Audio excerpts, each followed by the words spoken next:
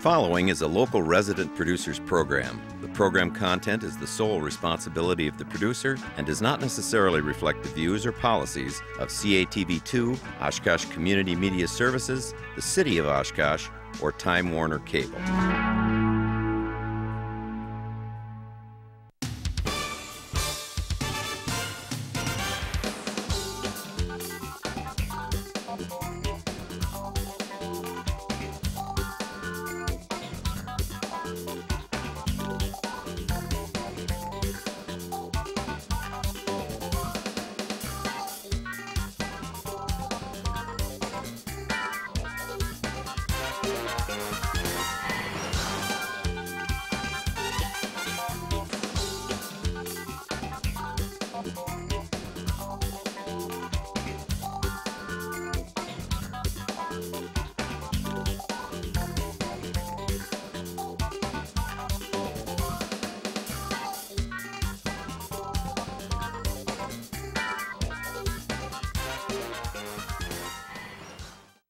Hi everybody, welcome to Eye on Oshkosh. Cheryl, Hentz, and Dan Rylance here, and very pleased to welcome back to the show Professor Jim Simmons, political science professor from the University of Wisconsin at Oshkosh. He was on a few weeks back, or about a month ago, talking about the recall elections that were upcoming and so forth, and now we've got some results, and you're back to talk to us about those.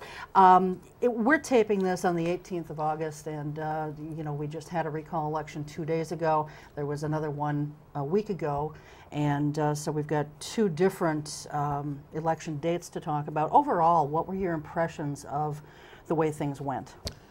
Well, actually, they came out exactly the way I thought they would. I thought the Democrats would pick up probably 2 seats. I thought they might pick up a third, but I didn't know which one it could be. And I thought this week the Democrats would probably hold the seats that were contested, and they did impressively by a wider margin than I really anticipated. Mm-hmm. Were you at all, since this is where the Hopper district is, let's talk a little bit about that. Were you at all surprised about anything about the way that election went? Did you expect him to lose by a larger margin, or? You've forgotten, Cheryl, that Dan made me bet the farm. I know, I remember. I remember, but I'm just asking. That Hopper would win, or Hopper would lose, and he did, He's still as farming. I expected. Yeah. And it came out exactly the way I thought it would. Yeah. I thought that King would carry Oshkosh again, and that Hopper would do a little bit worse in Fond du Lac, and that Waupun, which had turned the difference last time, would shift. And it came out exactly that way. So. And remember, when Hopper was on, he was going to take all those communities. Yeah, he was going to take them all. Yeah, he was in battle mode. I mean, he worked hard at this campaign, and a lot of money was spent, and it was close. Mm-hmm. I mean, it was not a runaway by any means. Mm-hmm. So you have to credit him with not, given his personal problems, he didn't back off. He didn't follow the advice of the radio talk show person Charlie Sykes and step out for another Republican. I think he did as well as any candidate would have in this race. Another one that was... Can I ask one more question? Oh, sure, yeah. Do you think voters voted primarily to oust Hopper rather than to elect Jessica King? I think that, frankly, that this election was a referendum on Governor Walker as much as anyone else. I mean, he wasn't named by anyone. And I think many Republican voters were as concerned with President Obama as they were the local races. Okay. So, no, I don't think the Democrats offered extensive platform or proposals for what they would have done or what they proposed doing. This was pretty generic, and it was a race that didn't even focus on collective bargaining by either side on this race. Yeah. The Republicans weren't taking credit for effectively eliminating collective bargaining, and the Democrats weren't challenging it. Much of it was personal, not just in this race, because in other races, the focus was on Republicans who didn't pay their taxes or paid them late, and this wasn't the only race where personal problems came up. I mean, right at the end, as I told you it would, there would be some 30-party group that would focus on Hopper's alleged girlfriend and her appointment. But throughout the race, Fred Clark was being attacked for hitting a bicyclist, and where he was caught on a webcam and threatening to smack around one of his potential constituents. This is a Democratic candidate against Luther Olson. Against Luther Olson, okay. That's right. Yeah, okay. And the fact that he hadn't paid child support. So focusing on the personal in this race was uniform by parties. Do you think that they felt that that was the only way they could win this, is to go for the personal jugular rather than the issues? That's always effective. You do the opposition research, and if you have it, you use it. People can relate to that. And, but so much so. So much so. Okay, all right. On the other hand, the Democrats were talking about wealthy interests in business and, you know, associating not paying taxes with many of the policies that had been enacted by the Walker administration. Yeah. So, I mean, it had a substantial policy focus, even though it was a personal attack. Yeah. Do you think Hopper will run again, regardless of how King does in the remainder of this term? I'd be surprised if he did. You'd be surprised if he did? Yeah, I'd be surprised if he did. I mean, it was close. I think next time he'll probably take the advice and some other candidate will come forward. I mean, he really was someone that I think Republicans had high anticipations for. You don't get the appointment to the Joint Finance Committee as a rookie freshman legislator unless your party feels that you have ambitions to higher office, and I think he was a disappointment. Okay. Another race that was very, very close was the Alberta Darling race. Any thoughts on that one? Actually, that race wasn't as close as I anticipated. 2008, when she ran against Sheldon Wasserman, it was even closer. Of course, that was the year that Obama was carrying the state with, you know, by 14 points. And she had a fairly articulate woman, right demographic to be running against her, and I don't think she did quite as well as I anticipated. The turnout in that recall was huge, 58%. So obviously, I think Republicans in that area were really energized. I mean, you know, and the close race, the one the Democrats might have picked up, was Luther Olson's race. I mean, it's in this area, and he only won by 4 points. And Luther's rarely had an opponent since his first election out. He was even surprised to be in this situation. And I think that if it hadn't been for Fred Clark's personal issues that Wisconsin Right to Life picked up on and ran those commercials, that was the race that might have shifted it to the Democrats. Well, let's talk about that for just a second, because, you know, they used him hitting a pedestrian, if you will, and Jessica King also had hit a pedestrian about 1.5 years or 2 years ago. There was a brief mention of that made, I think, in some ads, but that didn't seem to really affect her. Why would it affect one and not so much the other? Well, there are a number of people who have DUIs too, but they're not caught on a webcam. I mean, remember Peg Lautenschlager? Oh, yes. Or you have the case of the mayor of Marinette. I mean, I think that if Sheboygan and Marinette's mayors had not been seen and become instant YouTube classics, that they might have survived it. It's one thing for that to be reported in the newspaper and forgotten. It's another for it to be, you know, something you're reminded of every time you see a 30-second spot. It's the imagery. Right. Okay. All right. Two kind of general questions. If you're writing a headline for these recall elections, and there's a spin both ways, would you use a small V for victory for the Democrats, or a small L for loss for Republicans, or a push? What would your headline read? Well, this comes between a push and a small victory for the Democrats. Okay. I mean, these districts were Republican-leaning districts, with the exception of Kapanki's. Okay. I mean, if the Democrats had chosen to fight on good ground, they would not have chosen these 8. Okay. Outside of Kapanke, there really weren't any Republicans who were vulnerable. I mean, in terms of the traditional voting behavior. These Senate races, on average, Governor Walker got 56% of the vote. And the outcome of this race, the Democratic candidates averaged 51% of the vote. So you see a big shift. Okay, a follow-up. With a small V victory then for Democrats in the recall election, does this lessen or increase the chances that they will try to recall Governor Walker? Well, you know, I don't really think the Democrats initiated the recall effort. Okay. I think they were pretty much forced into it. They were forced into it first because generally recalls are a Republican tool.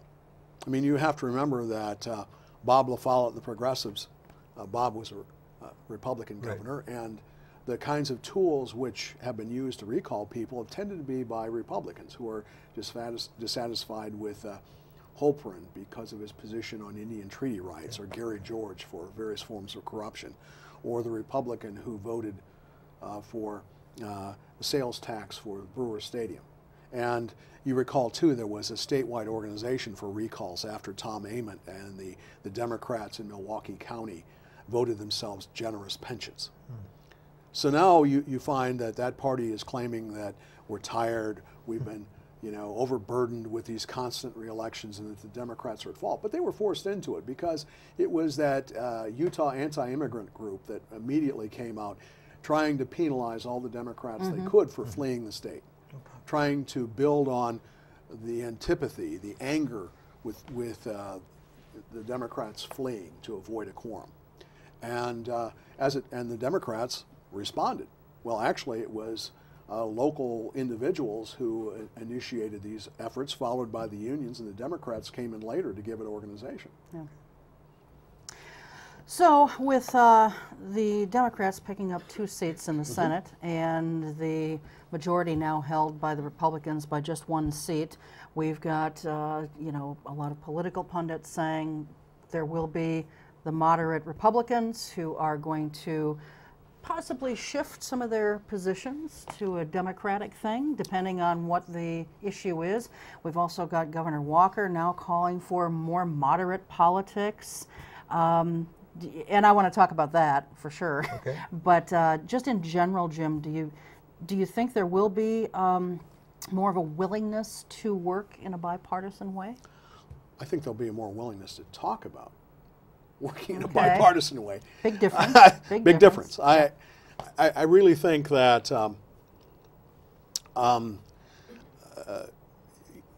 the Democrats, if they were looking for people who are in trouble, they were the legislators who were elected in 2010. In other words, there's a wave election, and there were a number of Republicans who were elected who are, relatively fringe when it comes to their politics, more conservative than their districts. And there were a number of Democrats who were defeated who were big surprises. These are mainly assembly seats. In the Assembly, but also in the Senate. Okay. I mean, essentially 2010 wiped out the Democratic leadership. Right. Russ Decker on down. Right. In the Senate, you had, remember the other scandal with the Senate Democratic leader who had an affair with the payday loan lobbyist, and he lost. I mean, so, and that was considered to be a relatively safe Democratic district, and it probably still is, with someone else running for that office. So you would think that those people who are Republicans who are elected in Democratic-leaning districts and who would be most threatened by recall would be the ones most likely to be compromising, except that because they came out of the right wing of the Republican Party, personally and ideologically, they're not willing to compromise. So really, the moderate Republicans tend to be the old heads who have been around for a long time, like Dale Schultz or Mike Ellis. Guess my answer is, what's left to compromise? Well, Dick Spanbauer is another one who I think probably could be considered a moderate, and he's relatively new. you know, but you're probably right. Yeah. There probably aren't a whole lot. There aren't a whole lot. Yeah. And besides, the governor can threaten to primary people. I mean, you know, if you don't go along, we're going to find a Tea Party candidate who may not be able to win the general election, but can beat you in a primary. Well, let's talk about the gov. You know, he wants to. He's calling for more moderate politics and bipartisanship and what have you. And a lot of folks are just saying, "Liar, liar, pants on fire. We don't believe you. This is all just talk." Do you think he's just kind of running scared because he's seen what the recall elections have accomplished, or he's seen the you know, popularity polls? I'm trying to find where this was here that I just saw this. I just here 59% disapproval rating. That he's already got, and you know, do you think it has to do with that? Does it have to do with the recall elections? You know, a combination of everything. He's nearly as unpopular as Jim Doyle was when he decided not to run for another term. So there's that, and then politicians can count, and you can see that with the drop off for these Republicans, that with the same vote totals, he would have lost the election. And several polls show him losing to prospective Democratic candidates should there be a recall. The polls are now showing that there's a majority against a recall because there are like 10% of the voters who might vote to recall Walker, but they don't want to face this continuous permanent campaign and these electoral cycles that run one right after another. And you have most conservative commentators that people are burned out, we need to stop all of this. But they would, because they really understand that this would be a very serious and close election. Well, and yet the Democrats are still saying, you know, they're going to move forward with a recall. I mean, do you think that they would just be better off spending their time, their money, and their efforts on the presidential campaign and finding a competent opponent for Walker in the next election term? Well, let me give you on the one hand and on the other. Okay. Hand. On the one hand, it's going to take 540,000 valid signatures. Yeah. That's a huge number. Especially in winter. And you're going to have to collect really 750,000 because many of these signatures are going to be challenged and disallowed. So you've got people who have been continuously involved in these recall campaigns, making phone calls, canvassing, going door to door, you know, out with their clipboard collecting signatures, and that's a lot of continuous work over a lot of long period of time, and not what you'd usually expect even your most devout followers to do. A recall campaign would be incredibly expensive at a time when there are other elections. I mean, recall might not even be in November. You know, might not be when regular elections are. It's not clear what would happen. You might have fake candidates again forcing primaries. Yeah, you know, so you have no idea. I mean, it will be a strategic decision to when they think the recall ought to be. Both parties will be maneuvering around that. Will the various outside interest groups be willing to spend this amount of money on a gubernatorial recall when there are all these other important elections and policies going on? I find it hard to believe that would be true. So, but the Democrats might be forced into it because, you know, the cuts in compensation based upon increasing costs for health care and pensions are going to kick in. I don't think the governor is going to compromise on additional changes in education that he wants, so the teachers haven't seen the last of. I mean, the governor promised to, you know, rate public schools on A to F, and rate teachers as well. And now without the protections of collective bargaining, you're subject to changes in the handbook, whatever those are going to be. And for state employees, the Department of Administration is going to come down with ways in which your workday is going to be regulated. talk about just the recall in general? Sure. The recall was approved by the voters of Wisconsin in November of 1926. There are a lot of people who like to get rid of it. What's your response to that? You know, I don't think that there's I mean, there are people talking about getting rid of it, but most of the discussion, practical discussion, is about modifying it. Right. Now, first, the recall in Wisconsin has a fairly high fence you have to jump over, because unlike California, you need, 12% rather than 25% here, and you've got a much longer period to collect the signatures. Plus, there aren't primaries. People just announce for their candidacy, and you run against the field. So other states have a lower threshold than Wisconsin. Plus, there's also the issue. Let's say that you do, as some states do, where you require that something serious like malfeasance in office or high crimes and misdemeanors or something approaching a felony. Do you really want the courts to decide that? Because if I were being recalled and there were language in statutes that said that there had to be some, something serious that I had done, that the first thing I would do is hire a lawyer and go to court, and ultimately, you would have probably appealed these things, and ultimately you'd have the Supreme Court deciding what is basically a political issue rather than voters deciding whether or not something is serious enough to justify the recall.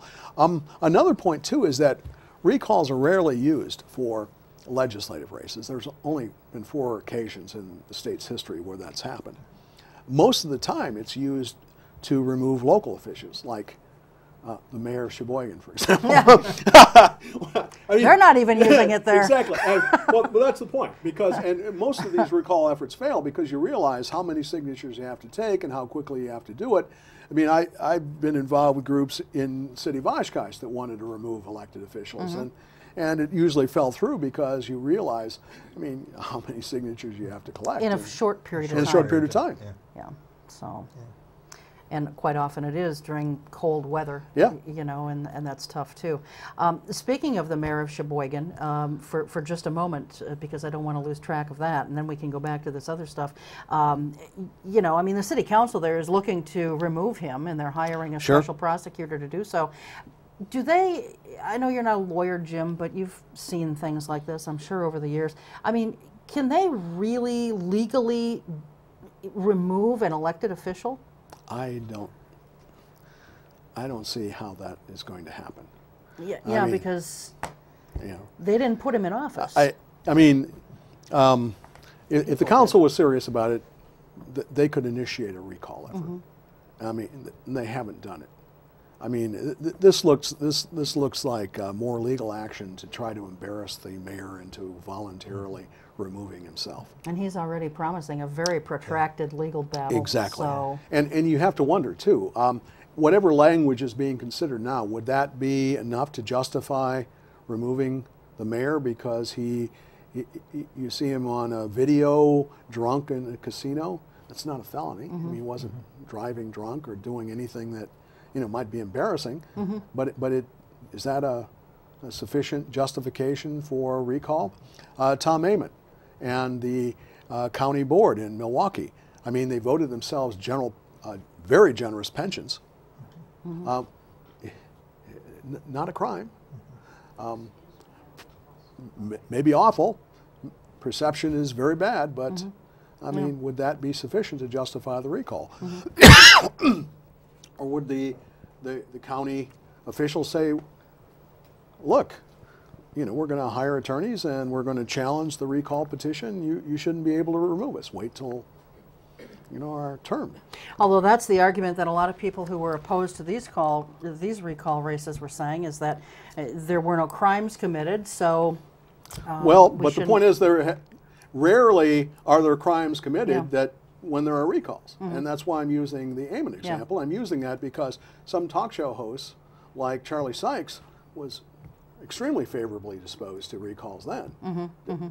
Yeah. Not now. And it's often based upon the way you voted. That is, conservative voters don't like a property tax increase, or they don't like a garbage fee, or there's something that the council or mayor does that they're really offended by. They think it's awful. Maybe you think it's a crime that your taxes increased, but Okay, you were two for 0 last time. You predicted only 2 Democrats would win and Jess King would win. Yeah. So I want to get another bet out of you. Okay? If the 2012 elections were held this November, yeah. would Obama, Jessica King, and Gordon Hentz be defeated? Yeah, are you talking about in the state of Wisconsin for Well, Obama? no, I think Obama will carry the state of Wisconsin. Really? Yeah. Mark that down. Yeah.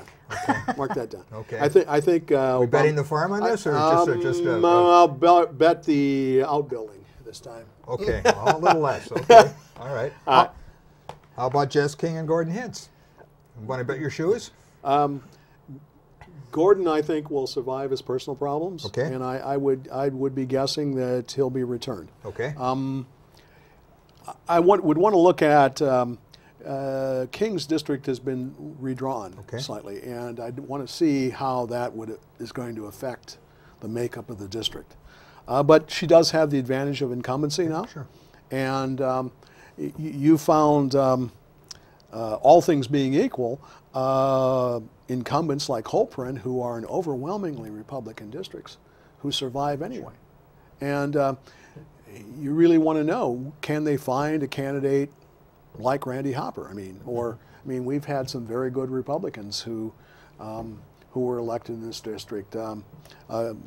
Greg Underheim managed to survive for years in an urban setting. So, without knowing who the Republican candidate is, that one I'm less willing to bet on. Okay. You had a question about Michelle Litchens as well. Yeah. The first name Michelle has a certain popular political ring to it right now. Do you think that the likes of Michelle Bachmann increase the future political career of Michelle Litchens? I do. I mean, in many ways, Litchens is in the mold of, attractive woman, very conservative, has the same kind of Christian, religious orientation, outspoken, sometimes prone to gaffes or misstatements. So I think she has a similar career path. In fact, again, going back to conservative talk radio, she's been talked about as a potential Senate candidate or even a gubernatorial candidate. So, or Petri's seat if he were to step down. Yes. Yes, and she certainly has an appeal to a wing of the Republican Party. Real quickly, because we're almost out of time, Tommy Thompson is looking at making a bid for the Senate. What do you think about that? Well, we don't know yet whether Thompson is serious. He's put a little bit more effort this time into making it appear that he is. He may be shocked to discover that, given the way in which the Republican Party is moved, that Tommy is going to be perceived as kind of a rhino, a Republican in name only, a big government, big spending, person that everyone likes, but that many conservatives would rather find someone more pure to seek that seat. A lot of predictions. We've got a lot. Yeah. You may end up owning a whole farmette sort of. Oh, the shack that he bet is not worth much. But it could be worth more if there's chickens being raised on it. You just never know. True. So anyway, thanks, Jim. It's Thanks always a lot, Jim. pleasure. Enjoyed it. So, very much. We are going to take a real short break. When we come back, we're going to be talking about the city's proposed bicycle and pedestrian path. We'll be right back.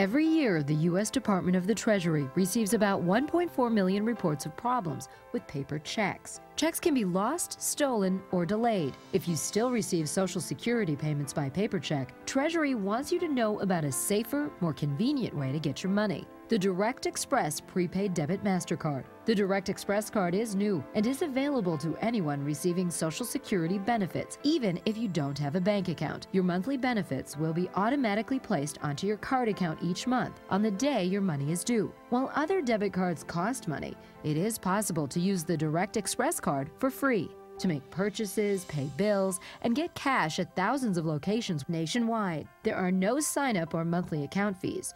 No more waiting for the mail or worrying about lost or stolen checks. Call 1-877-212-9991 or visit www.usdirectexpress.com.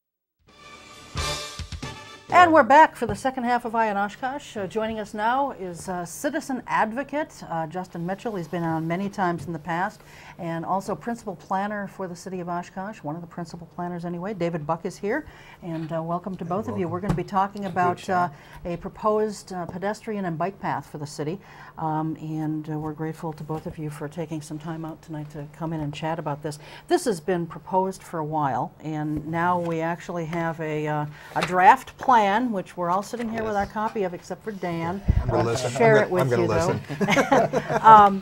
I do have a question, just in general terms about this, because this is, I realize it's a draft plan and it's dated July, but just a week ago, and again we're taping this on the 18th of August, a week ago there was a public meeting held to get some public input. I'm curious, this seems like, wouldn't you, kind of putting the cart before the horse, wouldn't you get public input before putting a draft together? Oh, for sure, and we did do that. This has been a really long process. It's been about 24 months that the steering group, which is about steering committee, or stakeholder steering group is what they call them. It's not a committee of citizens, about 20 members have been working on it over the past 24 months. But at the start of it in 2009, there were several open houses and several, I don't know what you want to call them, sort of information gathering meetings, people putting dots on maps, saying, where are you coming from, where do you want to go? I've got the January 2010 draft here. In case you want all right, to see excellent. Right, an original draft came in January 2010, and stakeholders and steering group felt it was not adequate, and it was not Oshkosh specific. And so they went about making it Oshkosh specific. Well, I know we've got a lot of specific kinds of questions, but just in general terms, how have the two drafts changed? Oh, they've changed drastically. Right. Have they? Drastically. Can I just go really quick here on your concept of waiting to get citizen feedback? Sure, yeah, go ahead. I have just some of the main points. In December 2009, they did a citizen survey, and they got about 500 respondents, which is a pretty good response for our city. I just want to go over some of these numbers here really quick, because they're pretty overwhelming. So about 25% of the folks that responded indicated that they would be willing to bike to work. Now, that's a pretty good number. I bike to work because I'm pretty close to my work, but 25%, that's 1 in 4, right? 90% said they would bike, walk, or hike for transportation or recreation. 95% felt that increasing the number of walkers and bicyclists would have a positive health impact on our city. Now, that's kind of common sense, right? The more you do physical activity. 60% indicated they would bike with some regularity if we developed some infrastructure. 71% indicated their main concern for in our city for bicycling is bicycle on friendly roadways. And then 89%, almost 100%, so 89% reported that they would bike more if routes were established. That's about somewhere between 400 and 500 respondents per question. That's just an overwhelming support for this type of thing. And that was back in December 2009 that they did that. January 2010, they released the initial draft, and then from there, I mean, every month they've been meeting. They've gotten feedback from different boards. Recently, David's been going very actively giving this presentation to the extent where I think the TV crew here could probably deliver it. They've seen it so much. Oh, for sure. Okay. Well, and at the initial onset, we had information boards, information gathering kiosk at the Tour de Titan, at the Granny Smith Walk, at the UWO's Transportation Day. Our original open house, I mean, the survey was real important. The original open house we had to gather information, I think we had about 70 citizens there.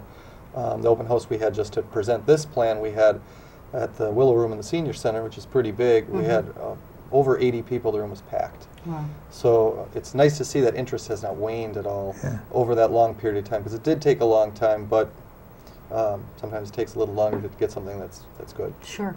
When I was a kid growing up here in Oshkosh, and this absolutely predates both of you, which shows either how young you are or how old I am. Maybe a little both. Write this down. But, but we had a bike route in town.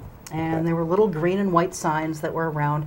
Now, I'm sure, and I don't know what happened to that. That's kind of one of my questions, and maybe both of you through your research know, but there were little green and white signs around town, and you just sort of followed it. And it was really great fun to do on a Saturday or Sunday with friends and stuff. Do you know whatever happened to that bike route? I mean, I realize now the way our city has grown and changed, obviously we have to take into account a much larger area, but just in general terms, do you know what happened to that particular route and why it went away? I don't know. I don't know for that particular route. If I had to guess, it probably had a lot to do with the massive appeal of automobiles. Okay. Building all your roads for automobiles and really ignoring all the other users. I mean, to the extent where you have some town roads, not in the city, thank God, but town roads don't even supply sidewalks or shoulders. I mean, that is designed specifically for cars, and that was problematic in the 50s, 60s, 70s, into the 80s, where things started shifting back around to now where you have, and you can tell by the survey, national surveys as well, sort of a complete street request by citizens. And so that's kind of what things are going back to that way. Sure. But I don't know what specifically happened to those roads. Okay, all right. We've done the chronology up till now. What's the chronology from here on out? Well, the next phase of this is going to the council workshop next Tuesday on the 23rd. That's going to be taking all the comments on this draft plan, the most recent draft plan, to the council. They've all seen the presentation probably multiple times. And then they'll kind of look at that, whittle away, and then decide where they want to bring it from there, if they want to take action or if they want to hold another workshop or whatnot. Will it go back to you, or more than likely not? Probably just for editing. Okay, okay. We should note that you presented at the Parks Board and... Parks Advisory, Sustainability Advisory, the Traffic Review Advisory, the Plan Commission. We did a joint workshop with everybody was invited, including the council. So I've been presenting a lot. Okay, now and now here you are again. Now here I am again. Now the main issue for the council is whether they want to give 1/3 of 1% of the transportation money to implement that. Is that correct? Well, in part? Well, no. It's if the council agrees with the recommendations of the plan. I mean, the plan recommendations are not only the physical items. The primary recommendation is to create a individual independent commission dealing exclusively with pedestrian and bicycle issues. Okay. But then also there's an education element, an outreach element. Sort of the flash in the pan that everybody likes are the bike lanes, the physical developments, but that's only a small portion of the plan. Okay. You need education, outreach, enforcement, maintenance are all really important factors, because you can put all the routes in you want. If you don't educate motorists, bicyclists, pedestrians on how to use the systems properly, and also they're not maintained, they don't last too long. But there is some transportation money that they will want to put into this, right? Oh, for sure. Okay. Yeah. And if I can just clarify on your numbers, because you were right, Yeah. but make it clear, is we spend about $8 to $9 million a year on road transportation related costs. That's 40 to 45 million over a 5-year period. For the bike plan, initially, we're looking at 175,000. When I say we, the city is. Yeah. I mean, that's less than half of 1%. Okay. Despite the fact that bicycling accounts for about 9% of all transportation that happens nationally.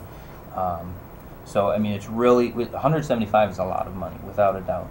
but in terms of our very small, transportation budget. And I think you said in your presentations there's a lot of opportunity for grants and sure. all sorts of other things that you could... And that's important too, because most of the grants that are out there, whether they be transportation, most of them are for transportation purposes, but also recreational grants, trails, and that kind of thing. Most of those grants you're not eligible unless you have a plan in place. Okay. So you can't even apply for them to get them without something in place. Okay. You know, you mentioned, David, about education and safety and that kind of thing. We are getting so many roundabouts in this city that it really is difficult to get from one place to another without encountering at least one roundabout. In a lot of cases, multiple ones. They're still somewhat unsafe because of the way people are driving in them. It's not the concept, it's the drivers who are causing the unsafe issues. And I see this as being even more unsafe for bicyclists. So what additional things, if any, will the city or whatever group wants to bring this forward will be done to help ensure safety of bicyclists going through those? And pedestrians. Yeah, the plan itself, when the stakeholder and steering group chose their routes, one of their fundamental items was first they're going for bicycling a basic bicyclist, not an advanced who's going to take the lane, and not a novice who should probably be on the sidewalk. So they designed it to take the routes to stay off of the main drags wherever possible. I mean, some streets there was no alternative. So in those cases, they tried to avoid the roundabouts. Roundabouts are not pedestrian or bicycle friendly, and that's just the way they are. But some of the recommendations on here in the plan, and actually one that came out that will be reviewed by the council, is to put in the design section to put in push-button pedestrian timing for the roundabouts. It's kind of counterproductive to what the roundabout's supposed to continually move traffic, but especially for visually impaired. There's no break in the noise to know when you can walk because it's constantly spinning around the roundabout, and then there's no audible signals. So that's something the council will have to look at. But you know, they are going all over the state, all over the country actually, and a lot of it's going to be the education of the motorist. Because like you say, they're cruising through there at speeds that are inappropriate. And I should note that the plan has the possibility of an overpass on Highway 41 and other routes that aren't incorporated into the first 5 years. That's a lot of money, and so I think what the idea was, and I'd like to see bike lanes everywhere, all over the place, right? But I think a more modest approach is to start out with some of the more affordable, simple projects. If we're going to be redoing a road on a site and it fits with our plan, we're going to put the lane in there. Therefore, there's not really a lot of additional costs to do that. Further, it's not all just bike lanes. You can do a Cheryl where you have a shared lane and it's signed, and there's a lot of other things that are much more cost effective right away. And you know, based on the success of that, we can start going with maybe some of those broad. These bike lanes are going to be marked on the street? Right. Well, there's different bicycle facility types, and the highest order is a bike lane, a striped bike lane, which I think everybody knows, with a sign, with the bicycle in the lane, painted on the street. The next step down from that it's called a Cheryl, which is basically signing.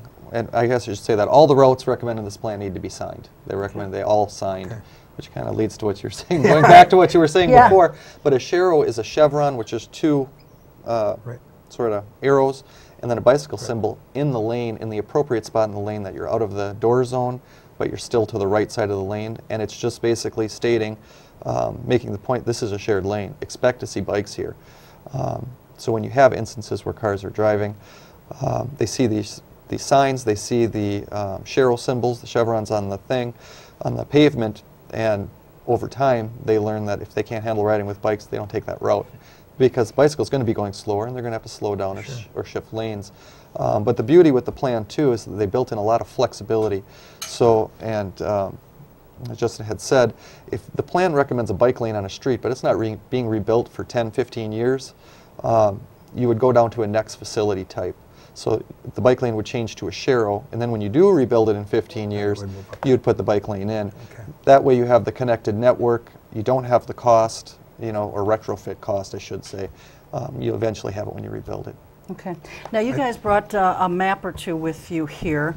I think we've got a pointer there. If somebody wants to just kind of point to what we're talking about. Now exactly what is the plan that or the map that we're looking at here? Well, the one you're looking at now is the full route system plan. And on this plan, let's see if I can, I can point here. Works good. There's 3 different colors. You have some purple routes on here, and those are multi-use trails. Multi-use trails are for pedestrians and bikes. You're going to see those along waterways, and obviously on the riverfront, which is a hot topic one right now, you can see that. But there are also side paths, which are larger, basically function like sidewalks, but they're larger and set farther from the street. The blue on here are bike lanes, so those would be your striped lanes, and the red ones are sharrows, or shared roadways. And it's not just sharrows, it's also, you have sharrows, you could have paved shoulders in rural sections, wider outside lanes in urban sections that don't necessarily have the traffic volumes. You'll see a lot of them on local streets because they have to lead to schools, to churches, other destination spots. And local streets, all you'd really need is the signs. Those are low volume streets. People expect to see people on bikes, people walking, and they typically drive a lot slower. So thanks for the pointer, Mary Ellen. Yeah, thank you. That was great. But that's what that map represents. There's also a 5-year priority map, which is just, as I said, coincides with the capital improvement program. So they try to install the routes as they're doing the streets anyway, and then make those connections in a 5-year aspect. Every year that commission would amend the plan, and every 5 years they would do a full update. So it stays relevant. CIP is 5 years, updates 5 years, kind of coincides together. Okay, all right. So what are the things that people have said they want to see on a bike route or pedestrian route, or where they want to see these routes going? What has the general consensus been from the various public meetings that you've attended and heard from people at? Schools, parks, shopping centers such as grocery stores, university, and that was part of the survey as well, as they got feedback on as to where people would like to be able to get to. The way the plan is drafted, it goes origins and destinations. Destinations are those things that Justin had just mentioned, but also what a lot of people pointed out were problem areas and hazard areas. Crossing 41 is considered a hazard area. Crossing the river was considered a hazard area. Jackson Street at certain intersections was a hazard area. And so they identified those as just problem areas. You have to get across 41, especially if you live on the far west side. And how do you do that safely? So the plan does address that now with all the roundabouts and stuff. The plan does address how to navigate a roundabout, but obviously it's not ideal. What about going to like medical facilities? I mean, a lot of people, I would think, would want to maybe bike to those places, or walk. Doctor's offices, or walk, doctor's offices, dental offices, maybe to a lesser degree, but the big places that we see are the hospitals, and then Theta Care and Affinity and Aurora. And yes, you have to kind of cross a highway sort of to get there, but you don't have to really cross the highway per se. You can go out Witzel and get to those places too. You can, and those were all identified as destinations. Medical facilities for sure, but yes, the schools, recreation centers like the Y, even private recreation centers, were all identified. So the routes, when they were determined by the stakeholders, they connected to all those. Okay. Now, once again, it is a continually updated annually, so as more destinations appear, routes would have to be designated to them. If they go away, routes could possibly be removed. But yeah, that was a lot of the initial work in 2009 was getting that information. That's what we were looking for, because you can't really design the plan without that. Sure. Something that people don't always think about is the fact that a decent percentage of our population has to bike or walk to get to work. Just before I came here, I was dropping my kids off, and there was a lady that had some noticeable injuries, and so we were chatting about what had happened. She was chatting with my wife, and so she was biking on South Park, and there pretty fast traffic out there, and she was biking to work, and she doesn't have her license. She medically can't get a license, and she uses bicycling for her main transportation route. So she was on South Park. There was a car coming fast behind her, so she started to kind of move over and speed up, and it seemed to not be moving over at all for her. She got a little bit scared, moved over, it came right by her, she hit the curb, went over her at the front of her handlebar, so she had quite large bruises. Now, she's a lower income individual, doesn't have insurance, so she went to the clinic. They said, you got to go to get to the emergency room to get x-rays. She goes there, she's told she can't work. So you have somebody who, because of the current situation, isn't able to get to work now, had additional costs in the emergency room, which you hear in today's environment. We want to get rid of that stuff because that increases our medical costs, things like that. And so, I mean, there are real life situations where people rely on bicycling and they expect to do it safe in our community. And as a community, we should want to be able to provide that type of option for people. So. Well, and one thing that I'm sure a lot of folks may know, but in the event that someone doesn't, our bus system, they have bike racks on, I think it's the front of the buses. Yep. Is that where they are? Bike and so if you want to, do a bus in conjunction with biking, there is a way to do that. And I'm assuming that the bike routes are going to be, or probably have already been set up to coincide with the bus routes. In most cases, okay. yeah. All right. Sure. I want to just play with it, Yeah, and sure. I'll hit Justin on this. You were kind of involved with the, and I'm not doing this to criticize, with the ordinance to allow 4 chickens in mine houses. Sure. And your statistics before were pretty good. It seemed pretty good, but when you got to the council, it seemed to be sort of a generational issue between the older council members and the younger ones. And one of them really put a poison pill amendment on it, which effectively killed it. That was Esslinger that did that, was it not? No, I think it was Steve Cummings, wasn't it? I'm not sure. Right. It was Cummings. Yeah. Yeah. Oh, But my point is, is bicycling maybe going to bring out a generational thing? The younger people in the community really want bikes, but maybe some of the older members don't want it? Do you see that coming as a possibility?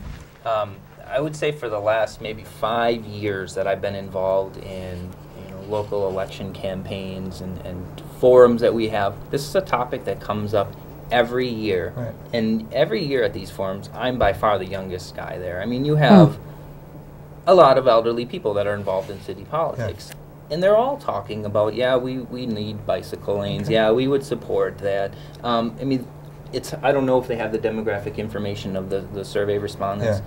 But I would assume that it's not just young people. The people on the planning boards that participated in this, they're not necessarily young people under the age of 35.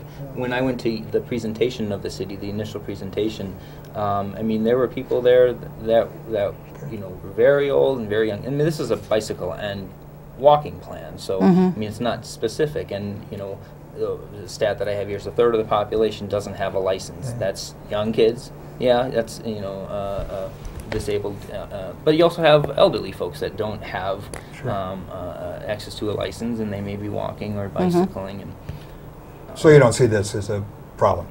No, not at all. And I have a quote here, because I understand there might be some people, maybe the same character, that might not be in support of bicycling. And I just wanted to note, and maybe David wanted to refer to a story about Green Bay, but there's a quote from the senior policy representative with the National Association of Realtors, in which he said that safe bicycling options increase the livability of the neighborhood and the value of properties.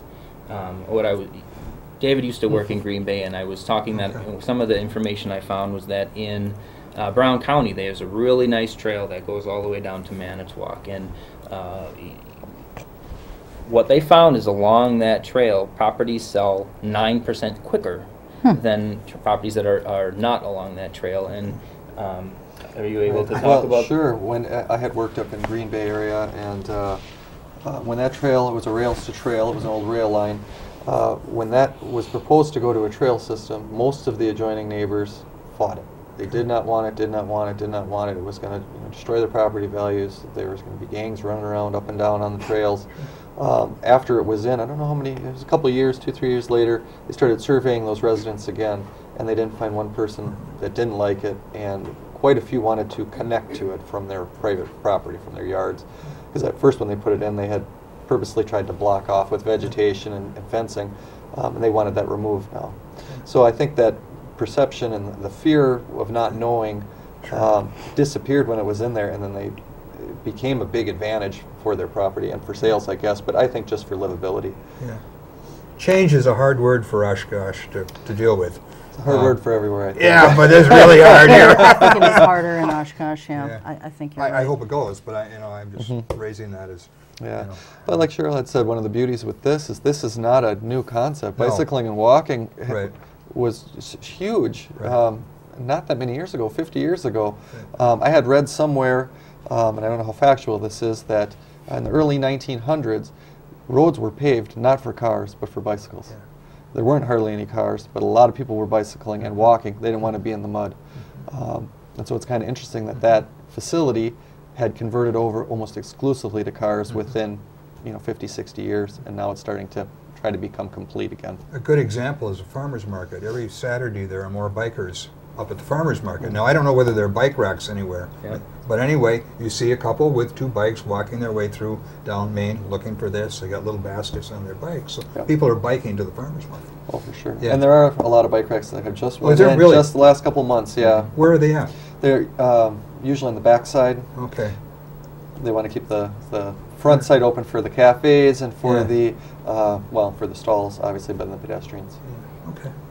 So if this passes at the council level, and hopefully it will, how soon before it can begin to be implemented? Sure. You're already seeing implementation. I'll let him talk about it, but I mean, this plan, before it was even approved, just the general idea and the concepts have already been incorporated this year. The bike racks is one example. Right. The bike racks, Main Street was not really designed for bicycles, but definitely for pedestrians, and that was before this plan was going, before the surveys or anything, but it was kind of refreshing to see at the last capital improvement program, they put a nominal amount of money, I think it was $20,000 for signage and striping, even though the plan wasn't adopted yet. And when they identified streets to be reconstructed, they put a footnote on them saying, this is a bicycle route, this is a bicycle route. Didn't designate facilities. Obviously, they have to be designed. It's really preliminary in the CIP. But I think that the elected officials see the value in that when they were doing their CIP and thought, well, we need to consider this when we're doing our streets anyway. Obviously, how it gets designed, I'm not sure. Well, so when you think about the education piece and you think about the signage piece and the striping on the roadways, are there other elements to this, other pieces that have to come into play, or are those the 3 main ones? And if so, when would you hope that all of that would be in place so that this is a final deal? Give us a date. Well, I can't give you a date. It's a 20-year plan, right? Yeah, and it gets updated every 5 years, so it could be longer than that. But so it's an ongoing. It's not a static document. Yeah. No, definitely not. Right. But you had kind of mentioned some of the other things that are in there. There's the maintenance, enforcement changes. I mean, enforcement, you need to enforce. The kid who rides his bike on between 2 parked SUVs in the mid-block, that biker needs an explanation that they can't do that, and possibly needs a fine from a police officer when they do that. But also the motorist, like you just mentioned, that's encroaching into a bicycle's area for whatever reason. They need to be educated as well. So that education element is really big, but once the routes are in place and start getting in place, people start seeing them, they get more used to it. If they just hate bicycles and don't want to be anywhere near them, they're going to switch their routes. Okay. So it's an ongoing effort, but we're hoping within 5 years to have a nicely connected, sort of small-scale route network that is interconnected. Now, some of the items in here are sort of pie in the sky. We gotta wrap up. Oh, sorry. So that's all right, but thank you. Anyway, sorry. I could talk for hours. All right. All right. Well, thanks, guys, very much for being here. And thanks for having us. This will be going to the council sometime in the next month or so. So anyway, that's going to do it for us. Thank you very much to all of you, and to Jim Simmons earlier, and to these gentlemen right now, and to the crew as well. So we will see you next time. Until then, take good care. Keep your eye on us. We've got our eye on Oshkosh.